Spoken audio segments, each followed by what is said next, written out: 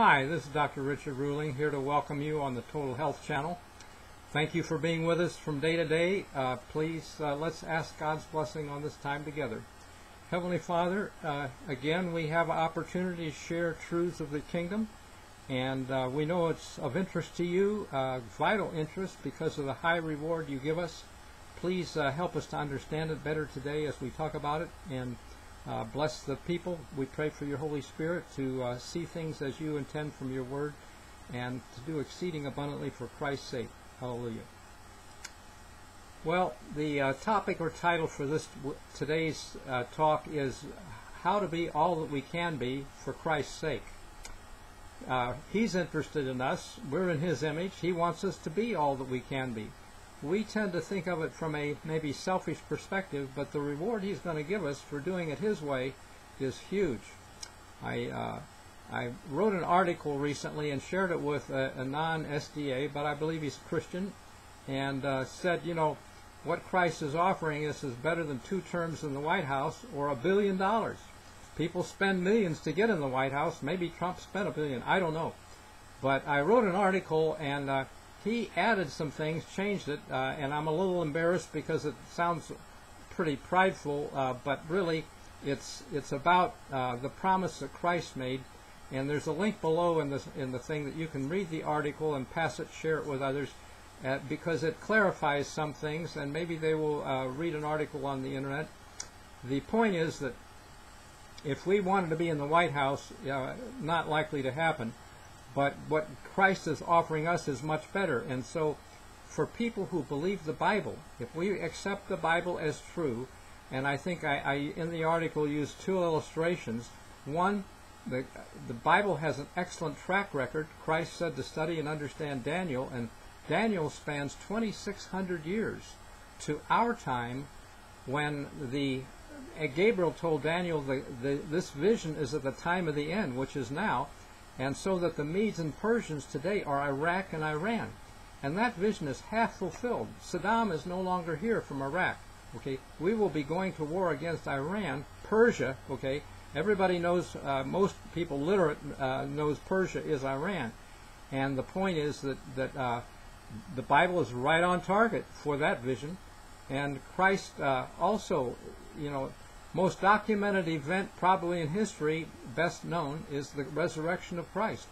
The Jews scorn it and say it was not so, but Matthew, Mark, Luke, John, they were willing to die for it. Originally they ran. The last night in the Passover, they were afraid and ran for their lives, but later were willing to die for him. Why? Because they'd seen him. You know, and would you die for a lie? I don't think so. You know, I think that it's in the court of law, 2 witnesses are good, and we have 3 or 4, and of course the whole New Testament is reflecting back on that.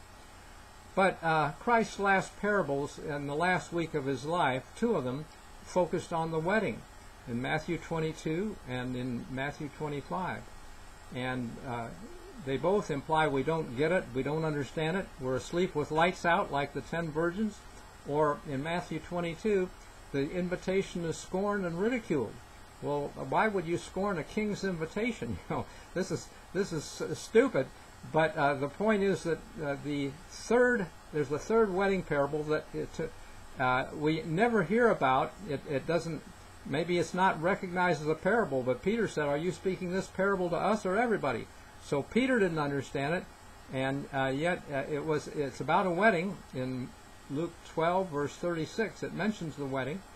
And if we are doing what he wants us to do, so that we're ready when he knocks to open to him, and if we're watching, verse 44 says he will make him ruler over all that he has. Since my name is ruling, I really want to understand that, but it's not just about me, it's about 144,000. Matthew 25 is about 10 virgins, 5 missed the wedding, but the virgins imply the 144,000 who are also virgins. If the Bible interprets itself, it has to be the wise virgins that get into the wedding. There's no other explanation for that. And high reward, ruler over all that he has, if we're there for him. And the issue is bad translation that makes us think in Matthew 25 that you can't know, won't know, never know, etc. Well, Christ was talking to disciples who did not understand, and that word means you don't understand, you're not aware, you need to consider. And the next word or phrase is, because the kingdom of heaven is like a man traveling to a far country. Travel in Israel's time in the spring meant you couldn't get back in time for Passover, which was the middle of the first spring month. So they were to keep Passover a month later. And this is clued to us by 9/11. Numbers 9, verse 10 and 11. You know, it's amazing that God could take the numbers that mean every American over the age of 30 knows 9/11, you know, because it was a huge event. And yet today, when we think, well, Christ wants us to be watching all the time, we don't know when. Watching all the time is watching no time, you know, because the word from watch, Gregorio, means be awake, and we can't be awake every night. And we just think, well, I'm watching the news, I know what's happening, blah, blah. Well, that's not what he meant. The Greek word Gregorio means be awake, and we can do that one night a year on the eve of Passover, which is when the wedding parables all had a focus. That midnight cry in the 10 virgin parable goes back to midnight at Passover in Egypt, when death fell on the Egyptians. And in Luke 12, there's triple Passover imagery. Watching means be awake, which was at Passover. He said, have your loins girded. That goes back to Exodus 12, verse 11, when they had their loins girded at Passover. And the Last Supper imagery in Luke 12:37 is he will gird himself, make us sit down to eat and serve us. He did that at the Last Supper on Passover.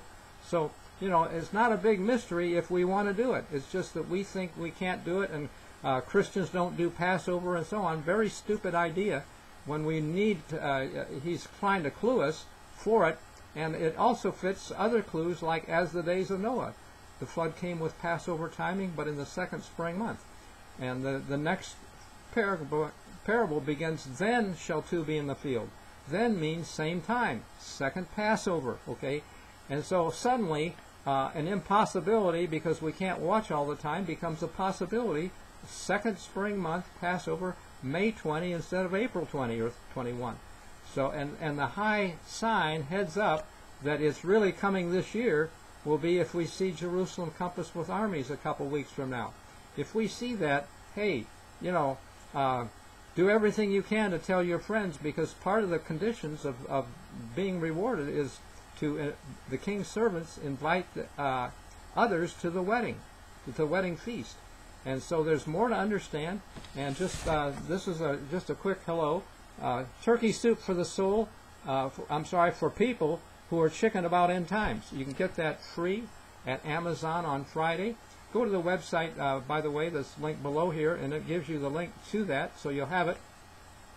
And just, you know, this is coming at it a little different, but we live in a nation of entrepreneurs. There would be dozens of people wanting to be president if they could be, if they thought they could be, and some are spend thousands, millions of dollars to get there and are disappointed. Ben Carson, I personally knew him back in Maryland, and good man. I think probably his Seventh-day Adventist background came in the way of getting the nod from other people, because they thought creation, crazy, you know. But we keep the Sabbath in honor of creation to God, and it just seems very unscientific to an internet and media world that want to make you look stupid because you're not approved by the people with money behind the scenes. So not good, and ultimately bad outcome for those people who trust that media. But Ben Carson, good man, and Trump is a good man. I believe God chose him for that spot, but it's a thankless job, and we can do better than that. Better than 2 terms in the White House is ruler over all that he has, and it's for something not real difficult, but that little paragraph, that parable ends in Luke 12:48 with, to whom much is given, much is required. And so there's more required than what I'm sharing with you, but we can still do that, and we can be all that we can be only in that context. You know, that's a nice motto for the Army, be all you can be. Well, we got to be in God's Army, or we won't be all that we can be. So thank you for sharing this. God bless you, and see you again tomorrow.